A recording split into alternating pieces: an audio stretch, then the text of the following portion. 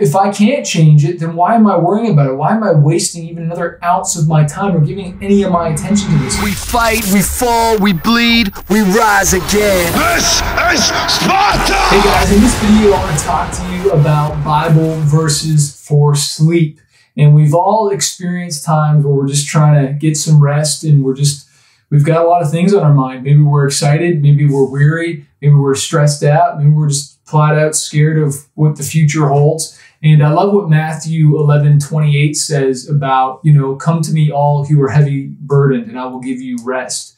And I'm paraphrasing that, Matthew 11:28. But it talks about God, just come to me, and lay these things in front of God and cast your cares onto him. That's completely the other verse. But the idea of getting it off your shoulders, getting the weight off your shoulders and putting it on God and trusting him and letting it go. One thing that has always served me is that, look, if there's nothing I can do right now about that situation, then I need to just give it to God and forget about it and go to sleep.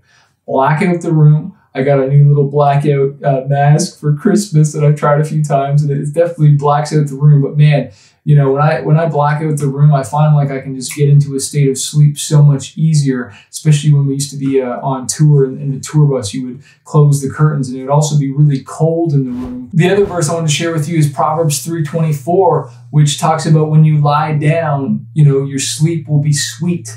Okay, your sleep will be sweet. It talks about that in Proverbs 3:24, and that's just another one of just lying down and just receiving that my sleep can be sweet and I can have rest. But I've got to receive that rest. I gotta believe that. Like I gotta take what God's word says as truth. I can't just read it and say, okay, that's good for that person, but that's not good for me. It's just like, no, God, I received that rest. And I know that you're working on my behalf while I'm sleeping, and me worrying about it ain't going to change anything. It's not going to make one difference. And I don't know about you, but I have worried about so many things that never, ever happened.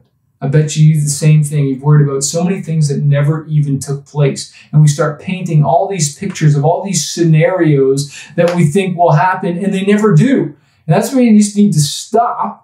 Shoot that worry right in the head and get it out of your mind, get it out of your thoughts, and get God's word on your thoughts that, look, no, God's got a plan for me, to prosper me, to give me a hope and a future. This is going to work out. And start thinking of all the ways how it is going to work. What I say sometimes is that, stop thinking about, what's going to happen if it doesn't work, and start thinking about what if it does. Okay, so get your mind off what if it doesn't work and start thinking, what if it does? Okay, and if there's nothing you can do this very moment, well, then you just got to learn to wait and learn to wait in peace. And let me tell you, after, living for 40 years now, I've realized that, if I can't change it, then why am I worrying about it? Why am I wasting even another ounce of my time or giving any of my attention to this? Let's move on and be productive in something else and not let worry sap my joy and sap my sleep and then mess me up for the next day. Because, I've been in those times where it's just I worried about something to the point that it jacked me up the next day, and then I get even more angry. And I'm just like, why was I even worried about that? So I hope those two scriptures helped you out. I hope that pumps you up. I want to remind you that a fighter isn't someone who never fails. A fighter is someone who never quits.